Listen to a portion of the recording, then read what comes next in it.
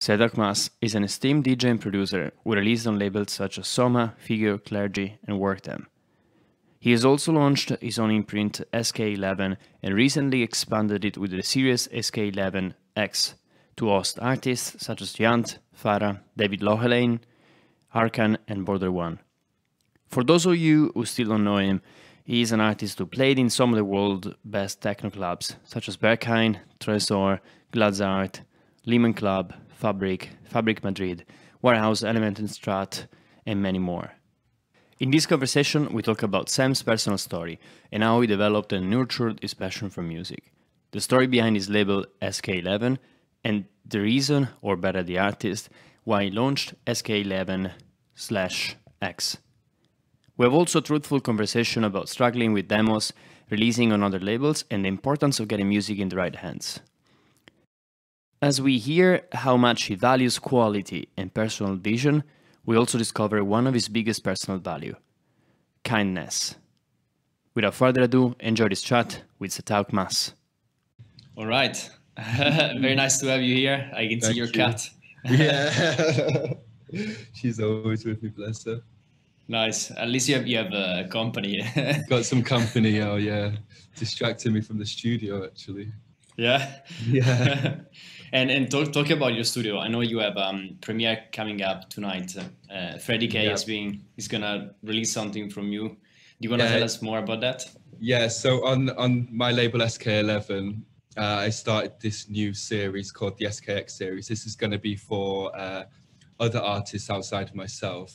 So the first one was from Yant. Second one was David Löhlein. Still don't know how to pronounce it properly. The third one was Border One, fourth Phara, and now this is number 5. This is Arkan, and he's a producer from Paris. This is going to be his first vinyl, so I'm really happy to put it out for him. I think he's got some nice talent, and he's doing good music. That's amazing. I know David Löhlein. I think he did a video some time ago that I found quite impressive. Yeah. He's from Germany, if I'm not mistaken. Yeah, he's from Stuttgart. Yeah, he's from Stuttgart. Yeah, there's a whole little crew of them. There's him and Rove Ranger, and who else is there? There's another couple of guys, and they all live together, and they're all kind of like, you know, sharing production tips. So they're all getting really good all together, you know. They have the crew. A little crew. Yeah, it's super cool. And how are you selecting them? How are you getting in touch with them? Are you proactively? Most of the time, it's from tracks that I've heard, like from producers that I've heard. And I want to kind of keep it in the family. I don't want to spread too far out of this zone. I don't really want to release people that I don't know so much. I want to kind of keep it all in the same, because I have Yant, he's a guy from Manchester. Then also upcoming after Arkan is another Yant release, and then after that is Rene Wise. And I've known Rene Wise, and I've known Yant for a few years.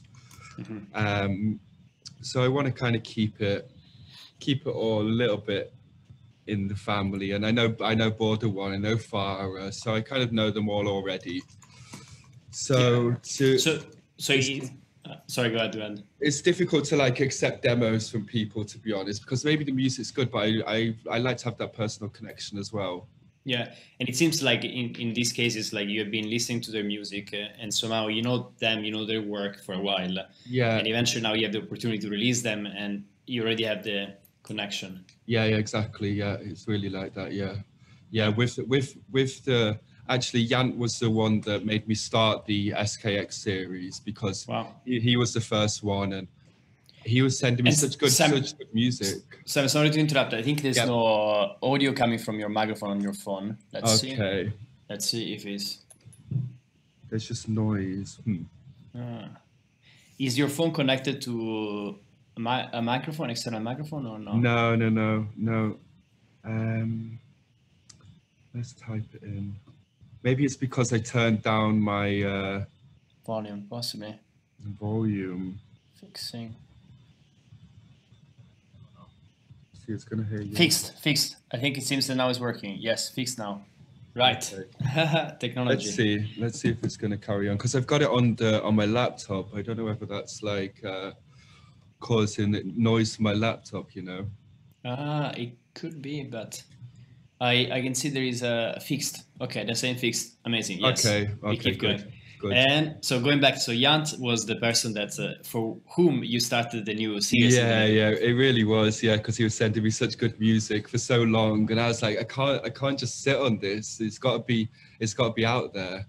And that first release that he did, like, it was being played by everyone. You know, DVS1, Freddie K, all over the world, people were playing this release. So I knew that it was strong, and he's so talented that it's really nice to give him an opportunity that maybe another label wouldn't give him that opportunity so easily. Yeah, and I'm sorry, I think there is a still gone. It seems to be maybe that the phone is too close to the fan of the. You know, these new MacBooks are so shitty. Bad audio. This. Let me just come off it for a second. I find a little place. Yeah. Okay, I'm just gonna. We are fixing. What's on my phone now? The screen on my phone went like gray for a second, frozen. Okay. Could be the ventilator. I don't know. Probably the ventilator. These new MacBooks are so loud. Yeah. It's totally fine on Facebook, and you know what I'm gonna do also? I'm gonna share the link on on Instagram. I'll share the link to the video. Yeah. So worst case scenario, we divert to Facebook. I need to just find something to put my phone on, you know. Yeah. Guys on Instagram, just join us on Facebook. I think it's gonna be better. I'm gonna share the link in a second. Copy link. I got a little prop now, but okay. I just have to request to join again. All right. Yes. Let's try like this. Okay. I'm waiting for. And in the meantime, I'm gonna share this. That video. Yeah, let's see how it is now. This little prop is not so good, but try and work with it. Hola, yes. Okay, so let's try.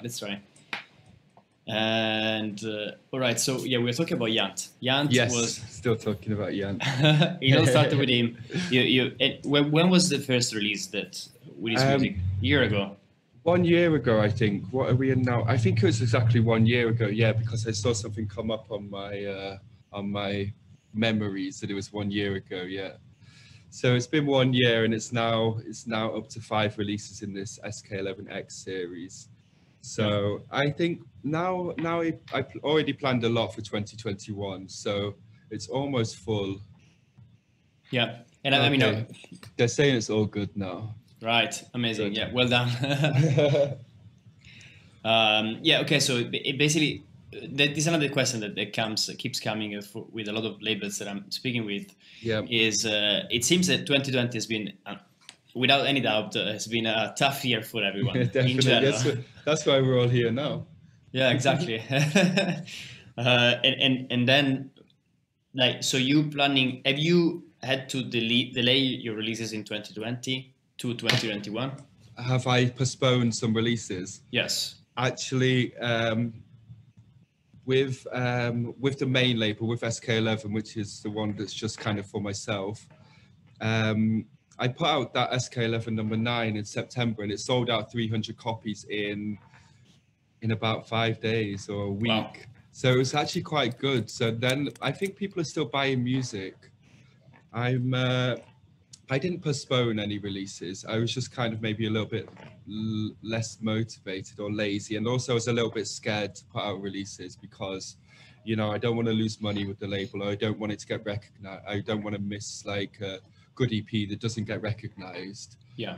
So But it seems like copies are still selling well. I'm still speaking to a lot of other people running labels, and they're still selling a lot of copies. You know, like Kaiser just did this KSR5, Yeah. and he says it's sold out in 1 week. So Wow. it seems like customers are still supporting the music, which is really good, even if clubs are still closed. Yeah. It could even be that, okay, so maybe the extra income that people are not spending on live events, clubs, Yeah, maybe that goes into...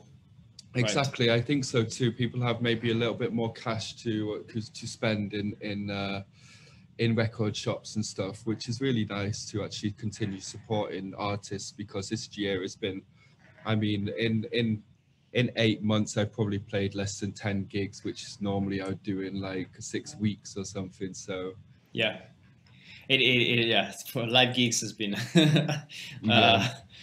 the shittiest year for now. Yeah. Yeah. And so in terms of like, so you're planning the 2021, how do you schedule releases? Like, do you look at... I'm not so good at that, to be honest. Uh-huh. I'm not so good at that. I just put in 3 releases at one time, because I was kind of behind with everything, and then I got all the tracks and like everything came at once, so I just put them all through the distribution all at the same time. And you know, there's a bit of waiting time with the pressing plant, because they're at limited capacity, how many workers they can have.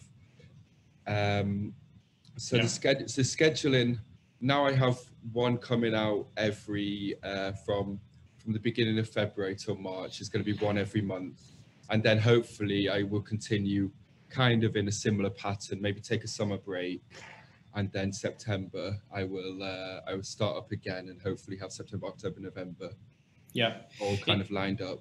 Yeah, so and that would be alternating your releases on SK11 plus SK11X. Yeah, I'm more motivated to do SK11X and put out them tracks, because it's going to be for more different artists. And I think if you have 5 Setaoc Mass EPs a year, then it's going to become a bit saturated. So yeah, in your experience, like, have you seen? Is there anything you do when you are putting out a record or a release to ensure that gets the visibility it deserves? You mean from like promotion or? Yeah, promotion. Yeah, exactly. Yeah, well, so it's, in the past I've worked with PR companies. I have worked with them a number of times, and that often is quite sad, because sometimes the way the music industry works is that only some sort of magazines will take reviews or stuff like this if it's being pitched from a PR company. Right. Other than that, I think that social media is just still such a big part of this game. People really respond to it on social media, and I think that's the only reason why I can put out, say, Arkan on the next SKX, because of the reach, and I can just put out this EP and say that I trust it, and it's, most people are kind of responding to that, right, and say that, like, you know, it's good music. Yeah. So it's not something that I do exactly in every line and every release, because I'm not so structured like that. I don't have 2 weeks to the release. I put SoundCloud out. I don't do this. I just, you know, on that random day, I'm like, oh shit, I should put the clips up. Not so organized. It seems like you have an audience that is listening to your sound, that's appreciating your sound. I mean, I'm seeing on Instagram people are like sending love messages since we started, and that's great. And do you so if I understand correctly, like you started with PR agencies, getting their support to get the music out there. Eventually, you built your audience successfully, and somehow you have some kind of two-way conversation with your audience. Yes, definitely. Yeah. I think I'm really happy that they respect what I do with the label, and I also try as much as I can to do things like on these Bandcamp Fridays, you know, 50% off the catalog, or doing like little quirky competitions. People can win a record, or giving away some stuff for free. Like at the start of Corona, my whole Bandcamp was online for free.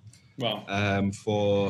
For at least 4 months, I put my whole catalog up for free, because I wanted to share something with the people while they may be stuck at home.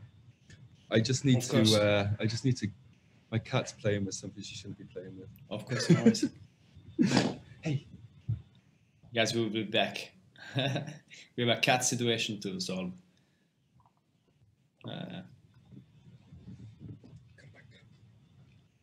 All right. She's controlled now. Perfect.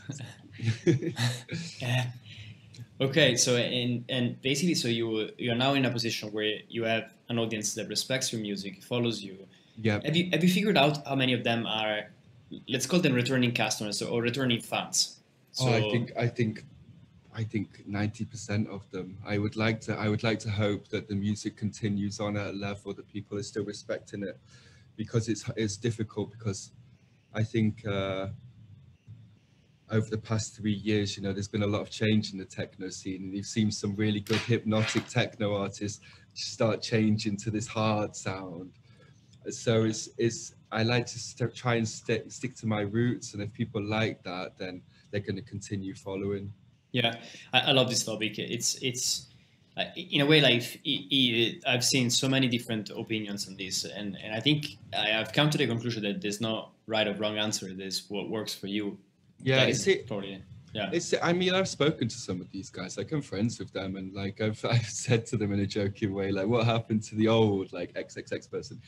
And they're like, well, I like this new techno sound. I like the harder sound and stuff. So I mean, it's all a matter of their opinion at the end of the day. Like if they like it, then that's fine. But for me, I like to stick to what works, and not just from a sense of getting more gigs or something. Yeah, and of course, and let me ask you a question from, I want to ask a question from two different perspectives, because you run a label and you also are an artist yourself, of course. Yeah. From a label perspective, if you were to start over, and let's say if you put yourself in the shoes of someone who's starting a label now, who loves a particular sound that might not be the main one right now, yeah, what would you tell them to encourage them to stick to that and believe in their vision more than what the market is saying? Well, exactly. You just got to believe in yourself and really concentrate on that.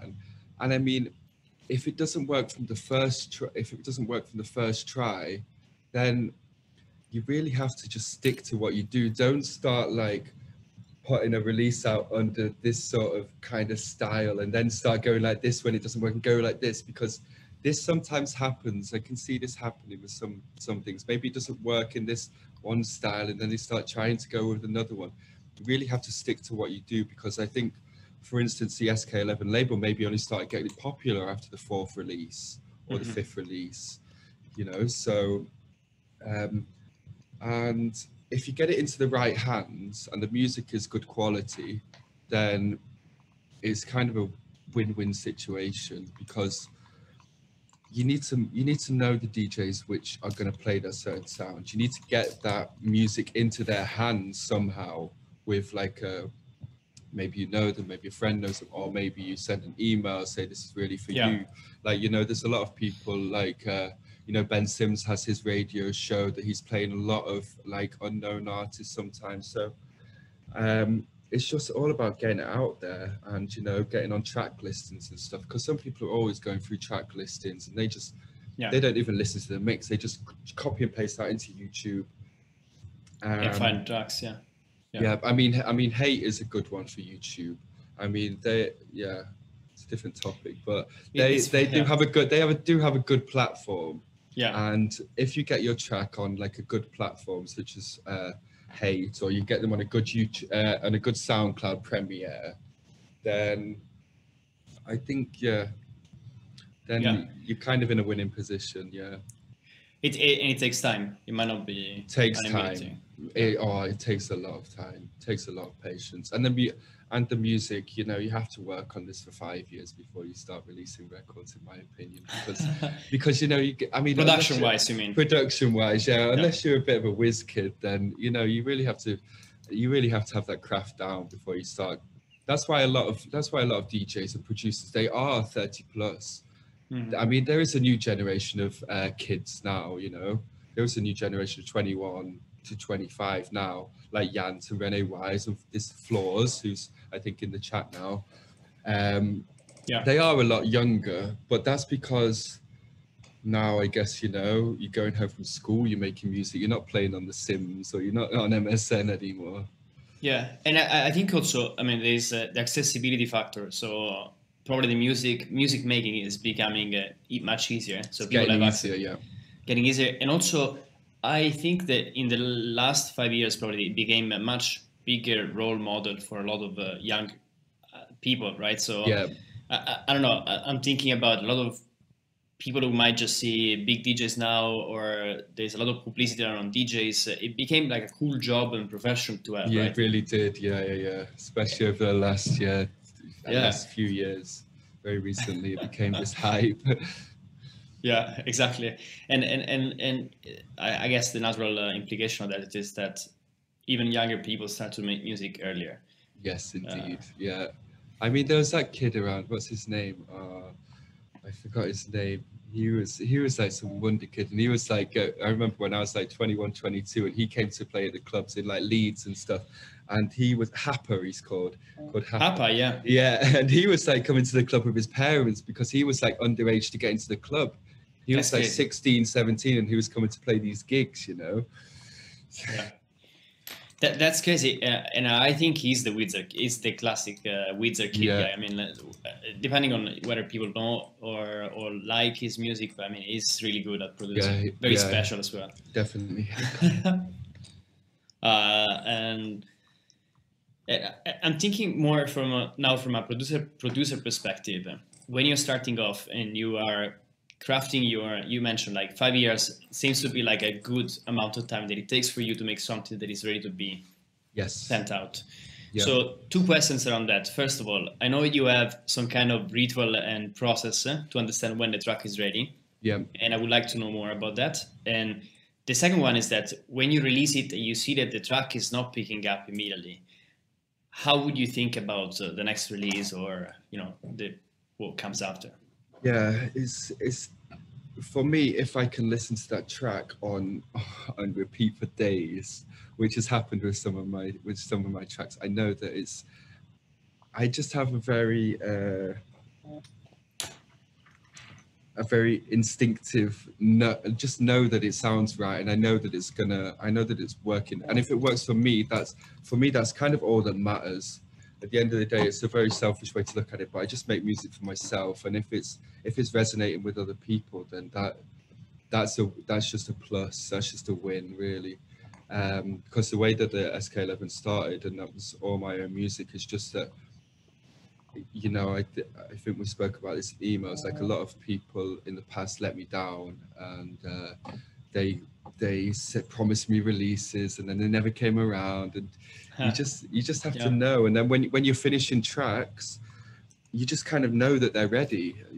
I don't know how it works, but I don't like to think too much about it, to be honest. I like to just make the music, and then it's all just a mess. It's all just a chaos. Yeah. And then when I sit down and listen to the final piece, then I know that it's ready. I rarely go back to projects and fine tune them so much. I'm starting to get a little bit better with that, to be honest. But in the beginning, it was just all throw it out there and just like throwing darts, definitely. It's amazing. I think it's one of the I don't know. It's skill to be able to be, first of all, confident, but also to be able not to have to spend so much time in actually going back and fine tuning the snares. That sounds exactly. a bit too high pitch. Yeah, exactly. I mean, it's all just a little bit of confidence, and I think that confidence was kind of built from people saying no to me, and I was just like, well, actually, I know that that's ready, and I know that I like it, and I want to do something with it. And if somebody was like, well, I don't know. I mean, obviously, I'm not going to put out like something really like badly mixed or something. I mean, there's levels of understanding and levels of using reference tracks and listening to other music and thinking, oh, well, my track kind of sounds up to that level, you know? Yeah. Have you ever thought about what could be the reason why a label like rejects you, or they promise a release and then they disappear? Have you spent some time thinking about what happens? It happens all the time. I hear it from people now that tell me like, oh, it's going to release there, and then it never happens. You know, the story of Ritzy Lee, for instance, with Clockworks, that was all over Facebook a few weeks ago, saying that Ben Clock was like holding tracks back and he never released them and stuff like this.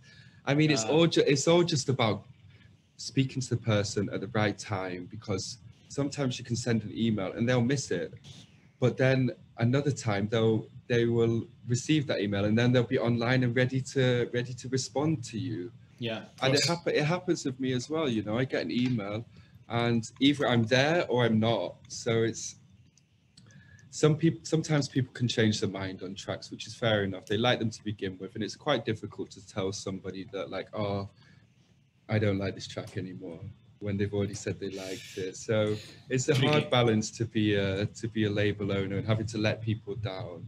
I do understand that now, definitely. But it's just all about perseverance. Like, you don't want to annoy people, but like, you can send follow-up emails. You can send another one or another batch of tracks. You know, definitely. It's and then if it doesn't work, then you have to go somewhere else. If you feel like your music is ready, then you can easily go to the next label. Don't hold all your hopes on one thing, because it's like putting all your eggs in one basket. Like, you want to just separate some stuff. Right, and then otherwise you start your own label, and you. Otherwise you start your own label, exactly. And you build from the ground up. Yeah, exactly. Yeah. Yeah, and in terms of like, so if you are a producer and for whatever reason you get rejected, your label doesn't, sorry, your track doesn't get released or accepted by a label. Yeah.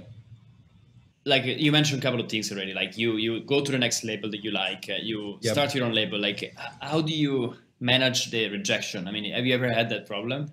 Yeah, because that seems to be huge for a lot of producers, me included, for everyone. Yeah, I had something when I was quite young. When I was like 21, I was going to sign on this label that I really liked, and up until the day of the mastering, I sent him an email in the evening when it was meant to get mastered, and I was like, hey, like, I was young, I was like, hey, like, do you have the masters already? Like, thinking like super keen. I was like, wow, I'm going to release on this label, and then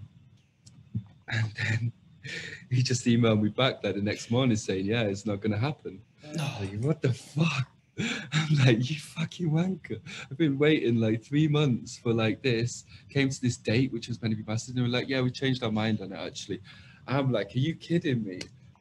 You don't want to like, you don't want to hold it too much to heart, to be honest, because at the end of the day, you never know like the position that other people in. Maybe they can't afford to do the release, maybe they didn't have the guts to tell you.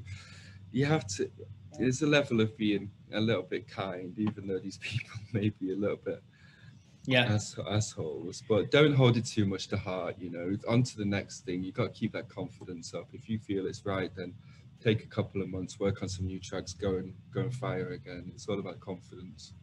Yeah, agree. And I think someone on Instagram, Erebus Studio, is saying, in the last 10 years, seems that a lot of labels have shut down their demo doors, basically, which I think is a good segue for me to ask another question. Like, have you seen ways that work better than others to send demos or present your music to other owners? It's a really difficult one, yeah.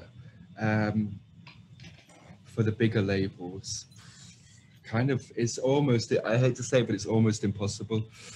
For instance, when I signed to Figure, you know, I've been best mates with Clergy since I was like 11 years old. I came to Berlin when he was playing at Berghain. We all went for a Figure meal. I got introduced to Len Faki. Me and Clergy had already done a couple of tracks together, which Len had heard. And it was around the same time that I started my SK11 release. And when I got back from Berlin, I went back to Manchester and I sent Len the release. I sent him the SK11 release. He was like, oh, wow, I really like this. I met you with Jordan at the weekend, didn't I? Yeah. And I was like, yeah, he did. And he was like, wow, I'd love to hear some more stuff from you. So it was never really sending demos. It was like kind of, I don't know how it worked exactly. But, you know, I sent out a lot of demos when I was younger, and, you know, hey, how's it going? I'm Sam, I'm 21, I'm from Manchester. It's so difficult, honestly. It's so difficult. It is. And there's so much good music out there as well that people are making, and it goes unheard because sometimes people don't have the time. And of course, I mean, as you mentioned before, the label, go ahead. Sorry, just turn down this radiator. No worries. And as you mentioned before, when you then make the shift and you also start your own label, you realize that time is limited. You have shitloads of stuff to do for your life, work, label, and then you get demos, and unfortunately, you can't take all of them. It's exactly, yeah. That's the other side. And you know, it's very difficult because sometimes I'll click on a demo to my label email and it will be completely irrelevant to what I'm doing. And there's so much, people are just like, there's some producers out there which don't really know their sound, or they're making all this stuff. They just copy and pasted emails to like a BCC of like 200 emails and just fire it. And they don't care if it's released digitally. They don't care if it's released on a 40-person VA or something. They just want to have a track signed. So, and then there's other people out there that carefully send an email directly to me, and it gets missed because there's a lot of junk out, like a lot of people sending junk out there because there's so many producers nowadays as well. Yeah, of course. The amount of tracks that is being produced is probably, I mean, the amount of track releases, I think is 40,000 per month or something, Yeah. or per day. This is like music-wise on Spotify. So there is an amount, other tracks that are not released on Spotify, so the number is bigger.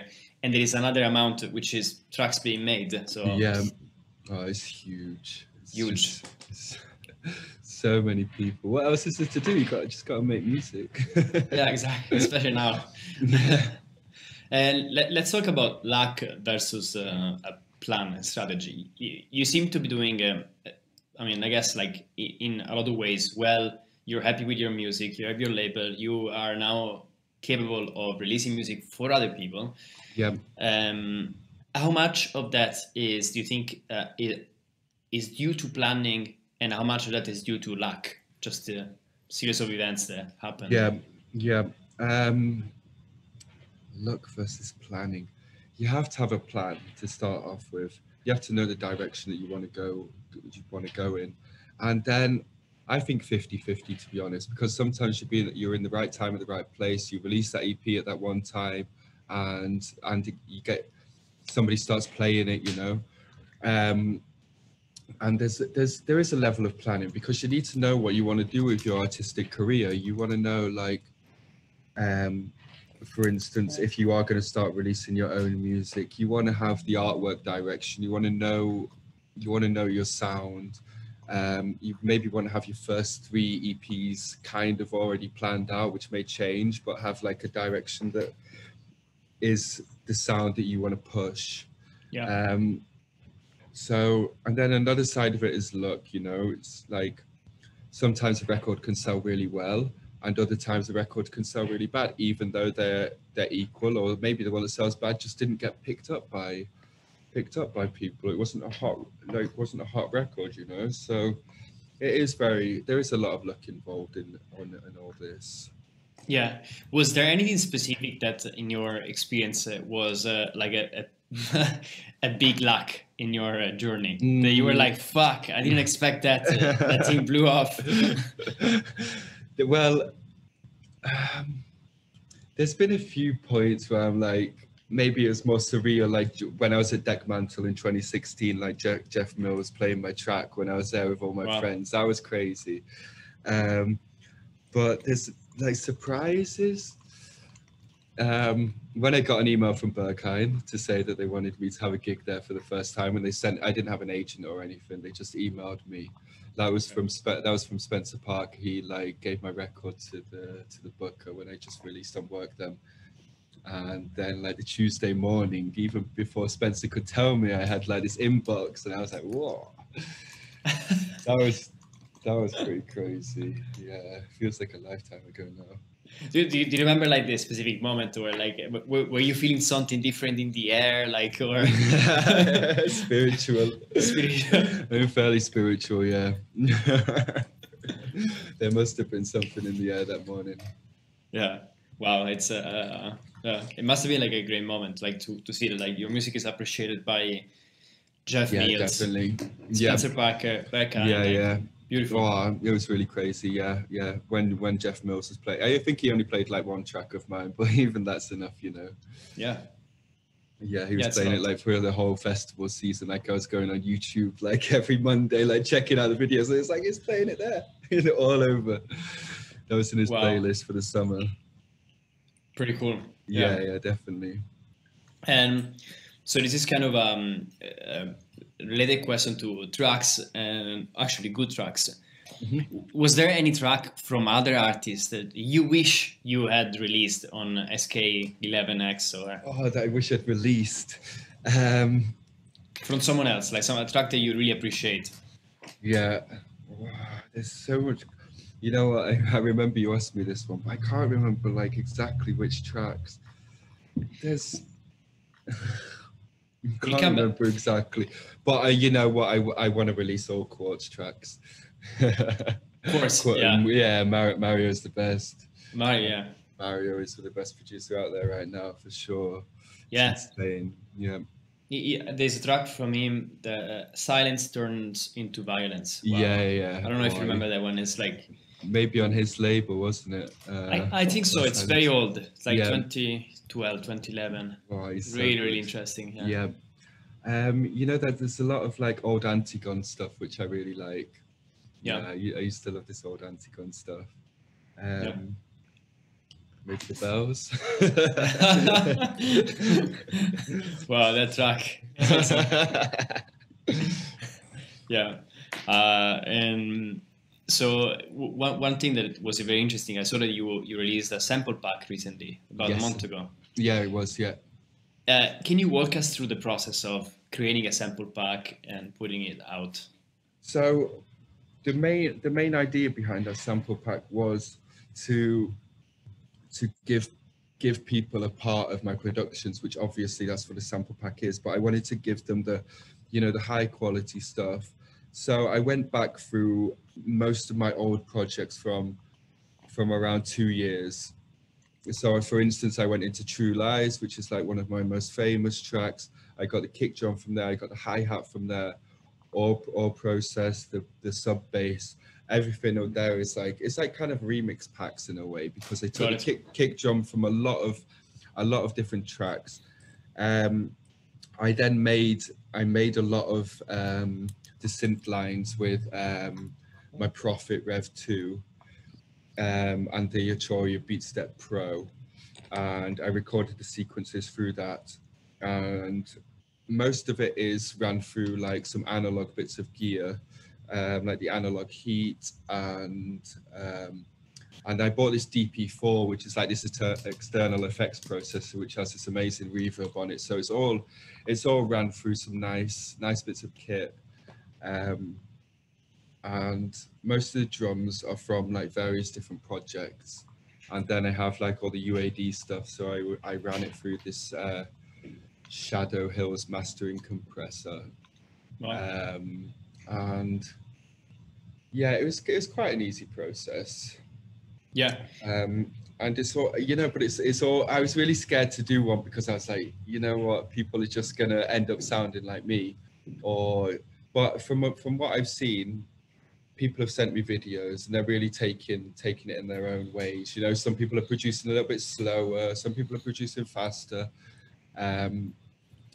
I really like what people are doing with it, so I'm happy that I did it in the end, and I took away my fears of like, oh, it's only mine, I'm going to keep this for myself, But at this moment right now, like I said earlier, it's about sharing, and it's about like giving people some stuff. And I mean, the process, it's all going through old projects, and it wasn't too much handcrafted straight away. I mean, I edited a lot of bits.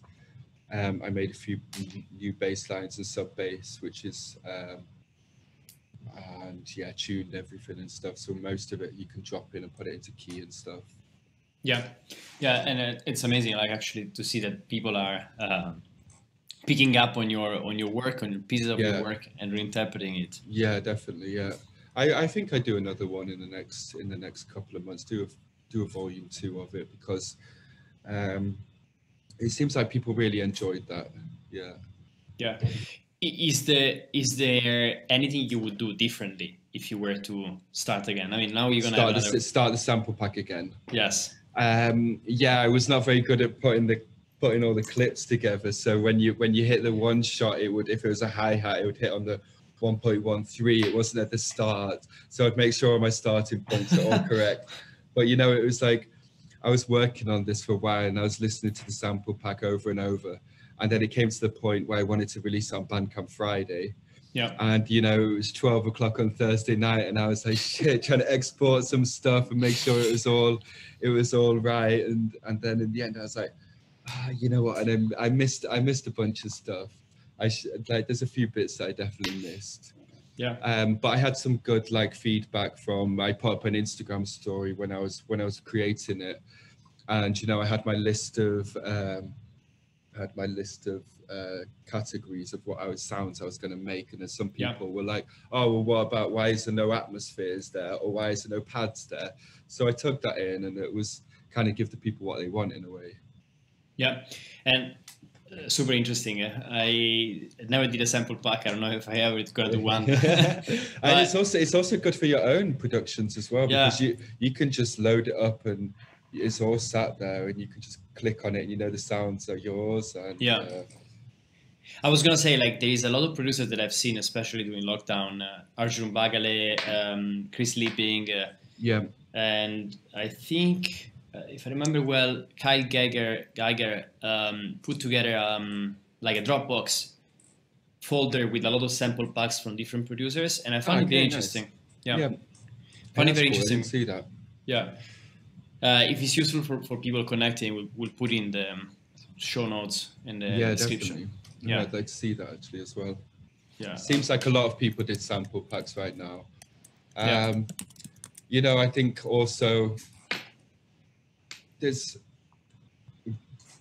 at the end of the day, there's a lot of DJs which are now unemployed, and that's the dark side of this corona. You know, there's people are living from touring, and now it went from like living a normal quality life to absolutely zero, and a lot of people struggling to pay the rent. And I think offering merch, offering sample packs, offering these different things, they are generating bits of income for themselves, passive income. It's not as much as what was back in the touring days, but you know, I don't think the artists shouldn't have to go and get a full-time job. They shouldn't have to go and retrain, you know, as the UK said. This is not what it's about. That's not what they built their career on. So if there's any way to like keep artists afloat right now and keep them still creating and being able to live without having to go and work at the restaurant or work at somewhere. I can't even work at restaurants anymore. They're all closed. So it's super interesting. I heard a podcast today. I don't remember who was the guest, but basically they were saying something like it was from a Swedish person. Can't recall who is that. Basically said that he was an artist for some time in his life when he was young, and supposedly, I mean, at the time where he could go to university, and the Swedish government provides a lot of like support. They're really protective with the population, so they allow a lot of people to try the artist career, even when they don't make enough money out of arts, and they get a lot of let's call them grant to support, financial support. They have the grants, exactly. That's what it should be about, definitely. Obviously, like there has to be limits, but you know the artists shouldn't have to like live in like 20-person squats on the outskirts of London. You know, it's like they're doing good stuff, and you know, if this culture is taken away, and most of the year, like the arts industry has suffered the most. So I mean, in the UK, they didn't give a lot of money to artists, or like try and keep them alive, you know. It's pretty tough. Like UK, it's I'm also Italian, so I know Italy was even worse. Like the money that there is people with families, unfortunately, in Italy that still have to receive money from March, essentially. And that is like survival, next level survival, super hard. It's ridiculous. So I think that any money that these artists can make right now with their music and with their creativity, then it's the only way right now. I think there's a lot of opportunities to stay afloat, though, luckily. Oh, indeed, yeah, for sure. And I think we're gonna start going toward the Q&A. And I'm gonna line up a couple of questions. And guys who are listening, start typing your questions on Facebook if you can, because it's easier for us to collect them, or if not, on Instagram. And we're gonna try to ask them to Sam. one thing that I read in a previous interview that you gave some time ago was you get inspired. You listen to a lot of music, but your techno gets inspired by the brutal side of life. Do you remember? I don't know if you recall the interview, but yes, I do. Yeah. It's I mean, it's kind of a sad story, but I had a lot of deaths in my life. I had like my mum passing away just before like my career started to take off, and I think that only inspired me to like do well and to focus on this. And I think like sometimes the melancholy in my music is like maybe comes from this side. From the tough part of From life. the tough parts struggles. of life, definitely from the struggles, yeah. I mean, I'm just lucky that everything worked out all right, you know. Like my career did well, but for some people who've also maybe had similar struggles, you know, maybe it carries on. But I think you really have to stay motivated during these times and channel that, like, you know, channel that sadness or whatever into your music. The emotions into the emotions, you got to. That's why I wrote a lot of experimental music and stuff like this. Was there any track that comes to mind now? I mean, if it comes, great. If not, we can move to the next one. But is there any track that comes to mind that was inspired by a particular moment of darkness or sadness? Of my productions? Yeah. There was a track called Escape From You, and that's from SK11 number 4. And that's about a girl that I was. It sounds like that. That was about a girl, and I was super caught up with this girl, and then it never happened, and then I was just like, no, it's the end. Emotional guy. Now I'm like, why the? But you know, it makes good music. All these heartbreaks, all these times, they do make good music. Indeed, I mean, if you think about it, like if we think for a second about music with lyrics, probably 75% comes from breakup, love stories that went wrong. Yeah, right, definitely. Interesting. Moving to a very different side of you, which is kindness. I mean, you for the little that you and I interacted, you seem to be a very open, friendly, kind person. And I've also read in an interview that kindness has been one of your biggest values in life. Has always been. Yeah, definitely. I'd like to say that I try and do my best, for sure. Because I mean, karma is also, you know, you got to believe in karma. You got to treat people how you want to be treated, and it doesn't always work that way sometimes. Yeah. Sometimes I treat people way too kind than I get back, which. You know, that happens for sure.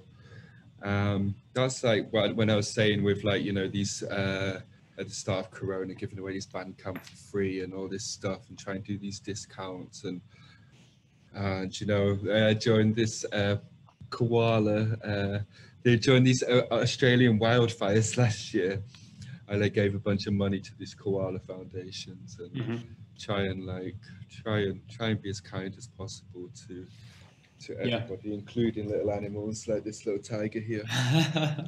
This messing around, hello tiger. Hello. Have you ever thought about where does that come from? Like, I mean, it could be from your past experiences, from your family, or I think my family is just your family. They're super sweet. Bless them. They're all super sweet. As we say in English, you wouldn't say boo to a goose. Wow. What advice would you personally give to someone who is experiencing perhaps now a very dark moment in their life where they don't see light? Is there anything you would say to this person? Maybe someone who's listening now. Find something to focus on.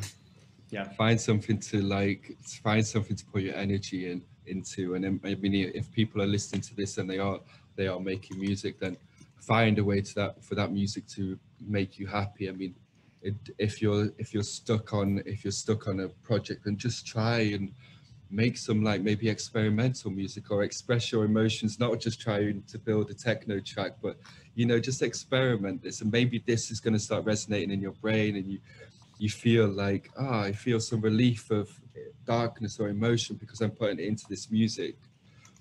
if we are talking in musical terms, definitely it's all about focus. You know, I'm not a big exerciser, but you know, some people say exercise is great for, it is good for the taking away some things. But if we're talking about music, then just load something up and do something that you wouldn't do.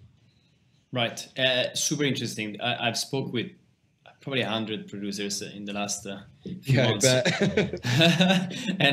and I would say that 70% has been really stuck, at least at some point, for, let's say, for a protracted period of time. They went into a very dark place in 2020 because, of course, all the reason, the lockdown. And I think I agree, like focus on something different or maybe doing collaboration seems to be... Exactly. Yeah. If you're in a country which is only meeting one person, make sure that's the person you're going to collaborate with.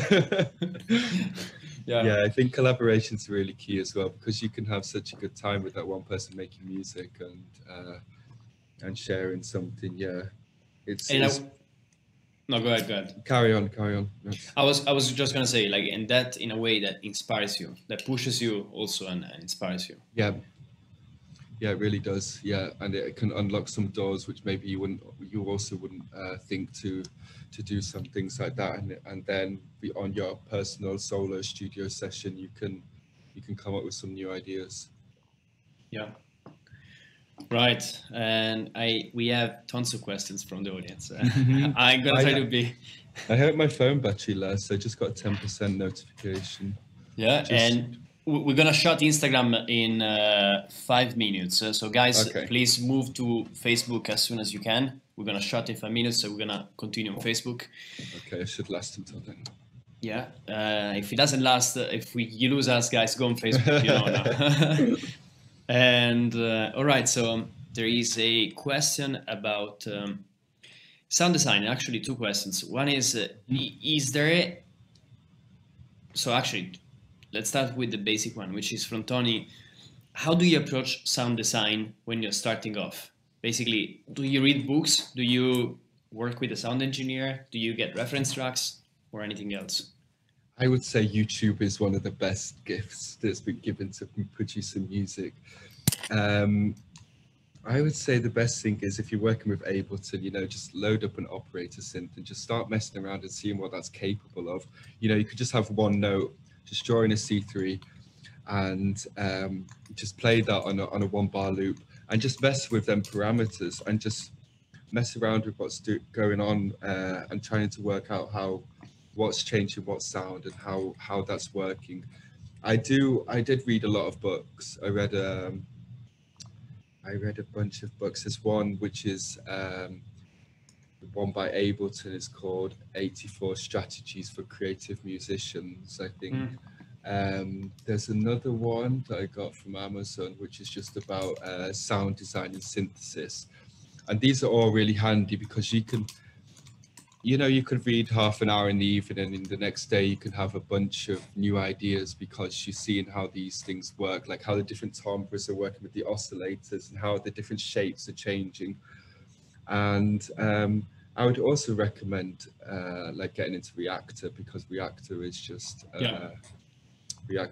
endless sound design.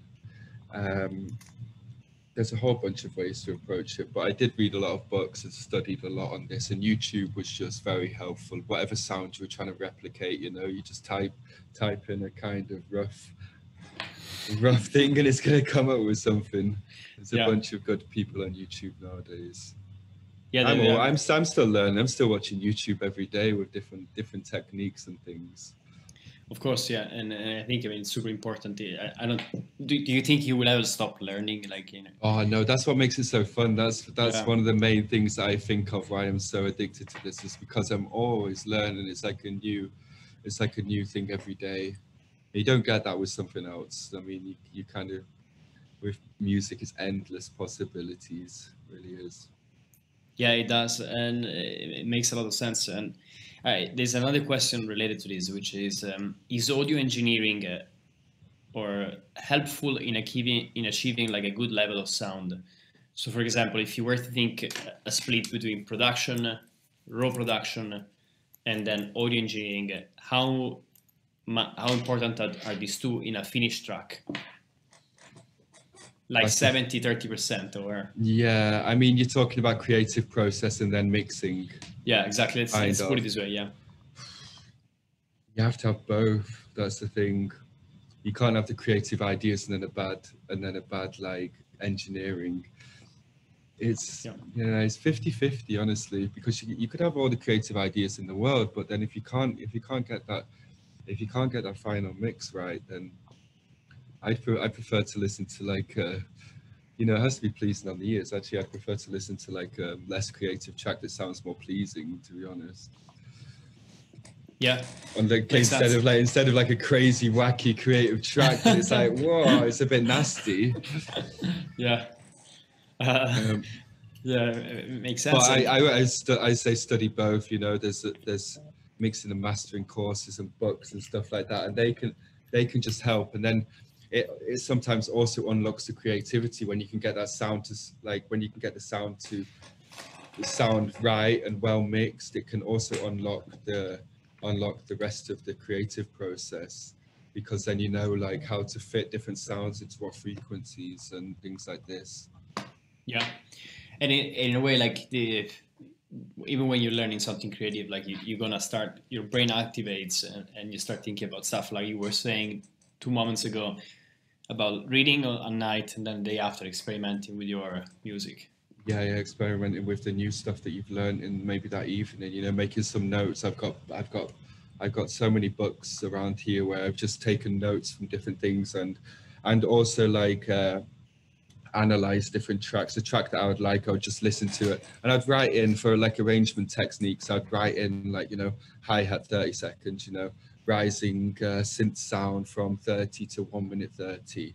Mm-hmm. And if you do that a few times, it kind of locks into your brain. It's just like studying. It's just like impulsive. Then you don't need to go back to that book and read it. You just sort of engrave it into your brain after like so many months of doing that. And it's like intuitive. Yeah, it's like muscle memory, like for athletes. Exactly. Yeah, definitely. Yeah, and there is a set of questions around your production. Yeah. Someone is saying, you mentioned 5 years is approximately a good time for someone to develop their sound. Like, give or take, yeah. Give or take. Yeah.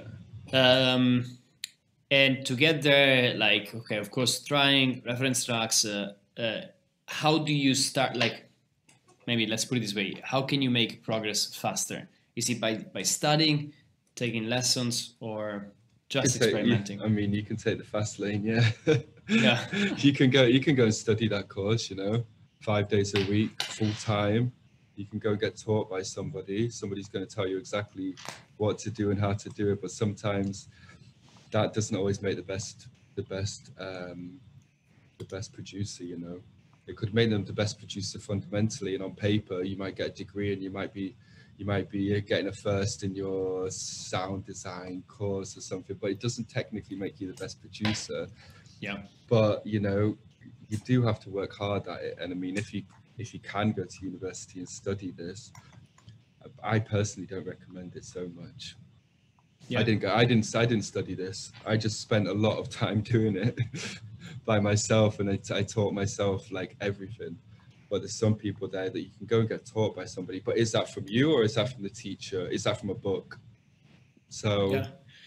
And without saying, it's not to say that all the courses are shit, but like what tends to happen, I've done a music course, for example, and I found it amazing for me. It worked out really well. But I heard a lot of people that say that you get a lot of theory in the course. So someone like helps you interpret a book or read a book. Yeah. However, that is like 20% or not even of the process. Like you don't try yourself. Like exactly. Yeah. You can study all you like, but if you're not getting your hands dirty, then you can't get it to work. I mean, I would love to go and study, don't get me wrong. And I think it does put you in the fast lane for sure. Some people don't get the opportunity, other people do. So it's all about finding what works for you. Part-time courses are great, like evening classes. There's so many, I mean, there used to be, go and sit in a classroom with 20 people on a Tuesday night and study from 7 till 9 and like, and you can learn a lot from this for sure. And it's nice to be able to ask questions and stuff. Yeah. And connect with other peers, like with other students. Exactly. Yeah. It doesn't always have to be like grafting away on your own. Oh no. the lone life of the lone ranger. Sam, let's do the last 10 minutes on Facebook before your phone cuts off. Yes, we're getting close. All right, see you on friends Facebook. on Instagram. Move to Instagram. Thank you for Mr. joining. Facebook. Sorry, Facebook, the other way. All right, and okay, perfect.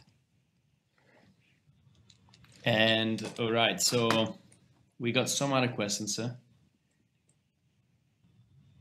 There's a bunch of technical questions that I think we can answer a few technical questions if I can say yes or no. Okay, let's do that. So, what do you start? Do you start with drums or something else when you make tracks? Starting with drums. I think that's a solid foundation. You got to get that drum sounding right, but don't focus all your attention on it, because otherwise you're going to be listening to kick drums. Techno. Yeah, you're going to be listening to kick drums, and sometimes it's nice just to craft them afterwards as well. You can, but start with a nice basis. Yeah, start with good foundations. Yeah, and do you blend? Do you have any effective ways to create rumbles or like a rolling bass? Yeah, anything you can share? Like, I know it's a. I think the best method is still the reverb method. Still the reverb on a send your kick drum to the reverb, and then distort it, put it in a parallel distortion, and then resample that layer, and layer it with some toms to add the groove. You can sidechain that reverb rumble to the toms, and then underneath that you can add a sine wave to give it that presence of only like a raw bass, but then the textures above that are going to give it that depth and that extra harmonics. Yeah, and it seems to be like one of the finest ways to develop like a groovy track. Like, instead of putting something, even when you do like a 4/4 beat, that is basically the way to create the groove out of the kick. Reverb is still the best thing. In old tracks, if you listen closely, you can hear a little bit of reverb, even if it's not a reverb bass. Yeah, and of course to create a bit of space and exactly, width in the bass. Exactly, yeah.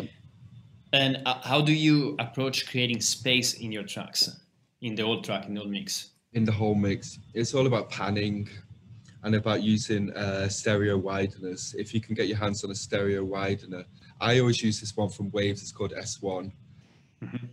That's a really good one. But I think there's some free ones out there as well. Just panning stuff to the left and the right, and your pads, and making sure everything's EQ'd. You can also just put some slight cuts in various places to free up the space for like more important sounds. Yeah, and using reverbs to create raps depth, do you use them in send and return, or basically in parallel, or you use them in direct? I use them in a send and return on parallel, and if I just wanted to create, if I just wanted to make space in like a hi-hat, then I'd have it on a super tiny dry wet and a super short decay. I don't want to like start messing with that sound too much, because then it's going to change the artifacts in the sound. Yeah, and are you using any sort of like sidechain compression on different sounds? Oh, everywhere, sidechaining everything. Not to the kick, but like I sidechain like a pad to a hi-hat or something, or in various different ways, or adds to the feeling and the movement and stuff like this. When it's not always sidechained to the kick, it gets this like pumping feel. But if you sidechain like the hi-hats to another element, then you can make the groove start moving a certain way, because you don't always need to sidechain it to the kick.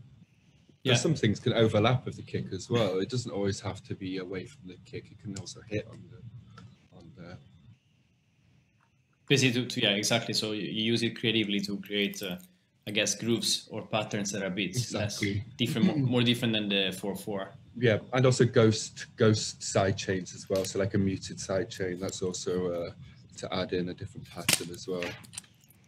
Right, and Camilla, this was for you. Camilla just asked this question, and moving toward like your performances or the industry as a whole. There's a bunch of people asking. You need to come to Colombia. I'll be back soon. When are you coming back to London? That's not, and so let me try to pick two questions. To work, music club. Okay. So let's start with this. Like Manchester, you're in a way like you're almost your hometown. Yes. What do you think about the scene of the Manchester techno electronic music scene at the moment? And any plans for you to specifically collaborate more with anyone? I know Yant is one of them. Yes, Yant is one of them. There is a lot of good producers in Manchester. And before this whole Corona situation, I know that like the vibe at the White Hotel was pretty good. And you know, Meat Free, Blassionale, they were doing some quality events there. They were bringing some real good techno acts. As for now, it's a little bit of a shame, but I kind of lost a little bit of touch with there. So I can't think of anybody off the top of my head apart from Yant. And you know, like this, there's a guy, Alex Morgan, he produces under A Morgan. He's making some really, really cool stuff at the moment. So there's still a lot of good music coming out of Manchester, as it has been for the past many years. You know, Samuel Kerridge, A&D, all these guys, they're all from Manchester. Stephanie Sykes, she was in Manchester for a long time. So I would, after all this stuff clears away, then I'd really love to go and play back in Manchester and do like an SK party at the White Hotel or something with Yant and a few other people. Yeah, that would be great. And yeah, I think, I mean, is Jordan there still? Mr. Cleric, yes, he is indeed still there. Yeah, he's there. Yeah, yep, he is holding the fort. And this is a broader question from Xav. Yeah. How do you think the scene, let's talk about techno, will emerge after this period? Before lockdown, there was a trend on a broken beat. I guess that was like a bit earlier than 2020, and then eventually that became some kind of harder, trancier stuff. Yeah. Do you have any view on what will be next in terms of style? In terms of style, I think that this whole groovy stuff, which is being played by Freddie K, DBS1, and like a lot of these younger people, Rene Wise, Yant, all these kids, and Maron, the Dutch scene, they're all playing this groovy stuff. It's like, I mean, it's still like 140, maybe even faster than that sometimes, but you know, it's real techno. It has the rides, it has the claps. It's reminiscent of like 90s style stuff, but in a modern twist. And I think this is only going to get stronger. I think that this hard stuff is really being separated into a certain style, like this hard style trance and stuff like this is being separated, and this other style of groovy stuff is the lineups are now being separated. I mean, before, for instance, I would play in a lineup with, you know, a hard style DJ I played before them, but now it's like there's separate lines for separate styles within techno. Yeah. So I think it's going to only continue, maybe to separate for a good cause. In the market, I believe the market was expanding massively, like before the coronavirus. There was the mainstream techno going massive, and now there is the. I mean, I guess there is always the experimental. There is kind of parallel to the club techno, and now the club techno is probably. I agree with you. Is splitting in the ravey and then the more groovy stuff. Yeah, definitely. Yeah. Yeah, I mean, this whole business techno stuff was going insane before this Corona stuff. I think that stuff is just going to continue. I think so. Yeah, big money, big audiences, and you know, these promoters, they have to make their money back from this time now as well. They're only going to want to book the top 20 DJs in the world. You know, DJ Mag top 20. They're just going to want to book these people again. Yeah, it's going to continue like that. And also because, I mean, most of the big promoters, they have paid already part of the fees of the headliners for 2020. Yeah, exactly. That's very true. That's a good point. Yeah. Yeah. So the headliners continue. first in line. Yeah. No sure. escape. No escape from that. Definitely not. And then, okay, so question from Matasism. What do you think about the current vinyl techno market? Since you're pressing vinyls, do you think the prices between distribution and pressing are too high for labels to sustain? Yeah. The thing is that the records are selling well. I mean, it definitely, since I started pressing records, it has gone up a lot. I used to pay a certain cost price, and now I pay another cost price, which has ate out a lot of the return. Before it'd be like 100 records you would break even, 150 records you would break even. Now it's pushing up to 180 break even. So you have to sell at least 180 records to cover your costs, which is quite high still. But I think the vinyl market is still very strong right now. People are buying records. They're buying records to maybe play at home. You know, during this time, maybe they bought a set of 1210s and they started mixing records to entertain themselves. So I think the vinyl market is still pushing up more and more. Yeah, and how many copies do you press on average for SK11? I did 300 on the last one, and as I said, it sold out in a week. So now I have 200 repress, but always starting off at 300 to test it. Yeah, because you never know. Like we were talking about, you never know if that record starts to get popular or if it just kind of flows to the side a little bit, which some good records do just not get so popular. But that's the luck of the draw, isn't it? Yeah, no, of course. And is there? I'm not going to ask you who is pressing them, because we might just overcrowd them with more demand, and it might be more difficult for you to press after this podcast. But 5 minutes wait. So basically, like, for people who've never done a record, like the economics are mind blowing in a way, right? So you're paying something. I don't know. It really depends on like what type of vinyl you get, like what press is pressing it for you, what type of artifacts you want to put, artwork and that kind of stuff. But that you press, like the cost for each record, it's between 3 and 7 euros, right? So the cost of producing, depending on what you get. Yeah, wow. Yeah, exactly. I would say 3 is the bare minimum. That's like your white label, hand stamped, plain sleeve. That's going to cost you 3 euros. Yeah. And then anything upwards of that, you want to start getting color artwork, or you want a full color sleeve, you want all these different little extras. Everything extra is like 50 pence, so or 50 per copy. Cents, per copy. So you go 354, 455, and it can go up as much as you want. Like for my last record, I wanted to do a gatefold, so it would open, you know, like this, and this was. I say, shit, no, I don't want it anymore. I'm fine. And and basically what tends to happen is that you sell it on Bandcamp, or if you really hand it over to a shop, you retain 9 euros, 10 euros maximum top if the record is selling at 2, if you're lucky. If you're selling to a distributor, you probably get back 5, 6. So depending on the agreement you have. But yes, indeed. If you sell out, is still a hard job, like to recover the money. If you have a remixer, for example, exactly, because you know, you could be paying remixer 300 euros if that's probably the lower end of a good remixer, 300. So yeah, there's a lot to break even, and I think that's why there's not so many only vinyl labels left anymore, because people are making the cost back from digital sales.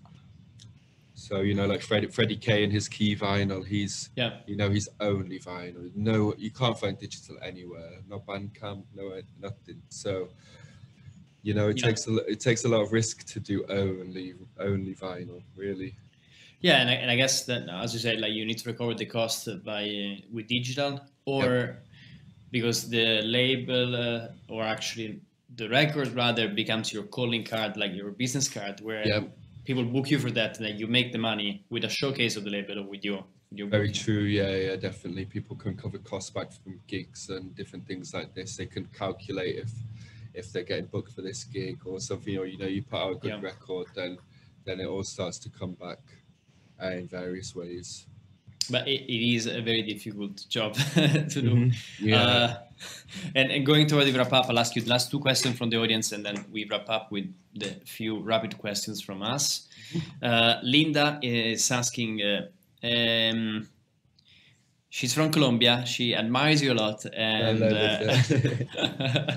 she looks forward to seeing you again. And she's asking, do you have any advice for someone who wants to work in a music label? And I guess we're thinking about independent techno labels. Yes, exactly. You can approach these for sure. Send them an email about what you're doing. I mean, there's also a lot of music business courses now at university, and sometimes these are a great avenue to get into because maybe the university has job opportunities with various places. I've got friends that work for Universal and K7 and all these bigger labels. Working for a smaller independent label, there's not a lot of money involved. That's the thing. You can do bits of internship, but you have to go to the major labels, Domino, Universal, to get a pay slip at the end every month. Yeah, or you do it. It's your side gig. You do it because you love it. Just because you love it. Exactly. Yeah, you should just drop the people an email, introduce yourself. Sometimes they need a hand doing different jobs. Replying to some emails and stuff. Sometimes it works. We actually have Alex who is working with us, and he reached out by sending an email, and he's now working with us. And again, we are not yet able to pay salaries, but I think it's a start. Definitely. And I mean, it's good for a CV. You can say that you have this work experience at these places, and you just do it for free or like whatever's minimum payment. But you can put it on your CV and say that you did these jobs, and you could then in a couple of years you can go and work at a major label or something like that, because you can see you have a good history of working in music, no matter how small or big. Yeah, and you make your contacts experience and you move from there. Yeah. Last question from the audience from Eric. Was there a moment in your life history where you understood you could make of music your life, your main occupation? You decided to leave everything else to concentrate on this? Still feels alien to me now, to be honest. Yeah, I'm in a very privileged position to be able to live my life from music, and I didn't actually aim for any of this. It just all happens. You start releasing records because it's your passion, and then you start getting booked. And I remember when I first moved to Berlin, I was working at a few different restaurants, in the back, slaving away 12-hour shifts. And at some point I had to say like, oh, I can't work that shift because I've got to go to a gig. I can't work that shift because I've got to go to a gig. Or like, I need more time because I have all these little bits of jobs to do. And at the end, I was working like 4 hours a week, and I was like, well, actually, I don't need this anymore. And it just kind of happened slowly. It wasn't like, okay, I quit everything, I'm going to do music. It just happened very gradually. And I think that's all to do with patience as well. Just things start happening, falling into place more and more. So to quit a job and focus on music, if you can finance it, but very hard. At least with our kind of music, it is very hard. Yeah, definitely. But guys, don't give up. Don't give up, no way, definitely not. And all right, thank you. And last quick questions from Almost Sound. What's your secret weapon in music or beyond as a person? Secret weapon.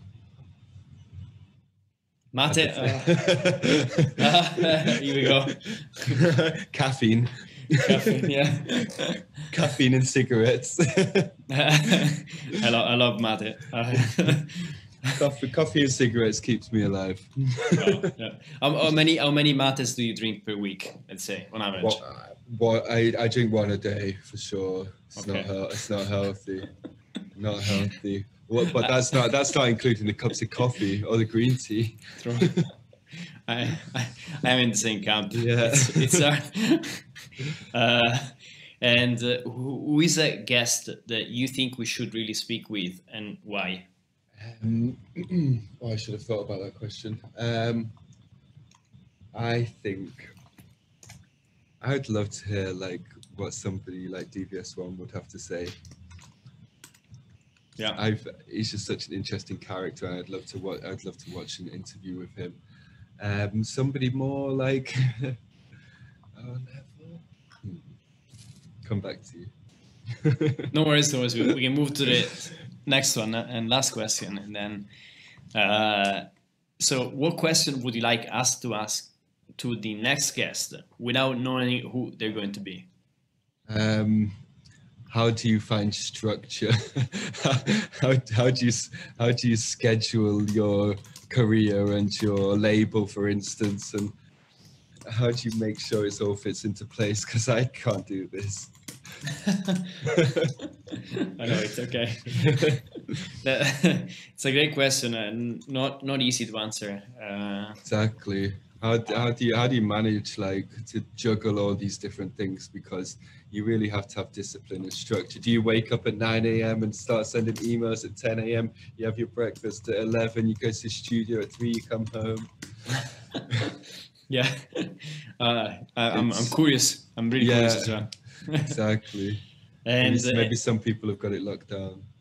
Yeah, I'm curious to know. I'll let you know what's going to be the outcome. Yeah. And as you might imagine, there is a question from our previous guest, which is, what is your favorite dish? Wow. Mate doesn't count. Mate doesn't count, damn. You know what? I love pizza. Classic, of course. Classic, of course. But Zola, I do love Zola pizza. In Kreuzberg. In Kreuzberg, yeah, Zola. Like it once. I think once a week I'm eating this. Definitely. At least. At least, yeah, exactly. Maybe love pizza or fish and chips. I'm completely sold. You're speaking with an Italian pizza lover. Exactly. Oh, it's the best. Or cheese fondue. Cheese fondue, okay. Wow, cheese fondue is also good. Anything with cheese. Yeah. Obsessed with it. Cheese fondue, I hope like we're gonna find like a place in Berlin where we can go back at some point, or London, or luckily I have a few Swiss friends which provide the ingredients. Nice. Sam, this has been a great pleasure. Super fun Thank you so interview. much. Thanks. Thank you for being with us. Any latest projects where people should look at if they're interested? I'm sure we have tons of people who are really interested in what you do. Check out that next Arkan record on SK11X. And for me, I am gonna work on some album tracks for the next few months. I don't want to rush it. I'm gonna keep everything educating myself and coming up with some new ideas for this like IDM style album. Well, not techno stuff, like from 90 BPM to 170. So I'm going to focus on that. I'm not going to plan anything now because I just did a double pack, so I'm going to keep it chill for a little while. Next thing I do is probably the album. Yeah, and so the album is going to be on SK11. Yeah. Very cool. Yeah. And when is Arkan's record due? End of January. Very cool. Yeah. We'll make sure to include that also when that's out. And I'll include your sample pack for sure. Oh, nice. Thank you. And that's it. Really good to speak with you, man. Bye-bye. Thanks a lot, Joseph. My pleasure. Our pleasure to have you. And thanks to everyone who tuned in and stayed with us until now. Yeah, thanks a lot, everyone. Until next time. Some insight. Yeah. Keep an eye out on HoS Sound. You're doing some good stuff. Oh, thanks, man. Thank you. See you later. Ciao. Okay, guys, this is Joseph, and this is the outro. If you really like the content, I wanted to ask you, please consider liking us on Instagram or leaving a review on the podcast. Whether you're using that on Apple is very useful for us, and your comment makes all of our work worth it. Also, if you have any guests that you really would like us to chat with, let us know. We take any suggestion or any feedback and we use it to improve and direct what we're gonna do next. If you're a producer and you're interested in masterclasses with artists such as Scalamaria, VSK, Romek, Lag, and many more, you can now check our website homosound.co.uk. We have plenty of classes and more are coming as well. So brace yourself, you're gonna get a lot of content. And one last thing, shout out for Vlad for editing this podcast and Declan for creating the content that you all see on social media. Plus, of course, big thanks to Giuliana, Flaminia, Alessandro and Rick from TapeFeed for all the rest of the work at HoS Sound. Thank you so much for listening. See you next time at HoS Sound.